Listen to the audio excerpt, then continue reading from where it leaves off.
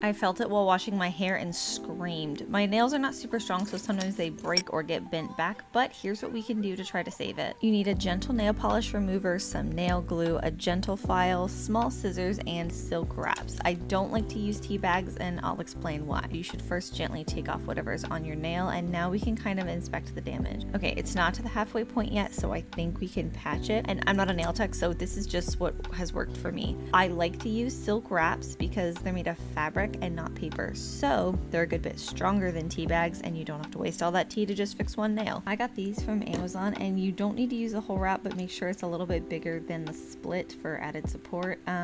Start with your glue, add the wrap, don't glue your other finger to it. I usually add more glue and then let it dry. Buff it gently to make it a little more flush with the nail plate, and I like to go in with a long-lasting and ridge-filling base combo, and then honestly it looks so good. It's like nothing ever happened. Let's hope it lasts.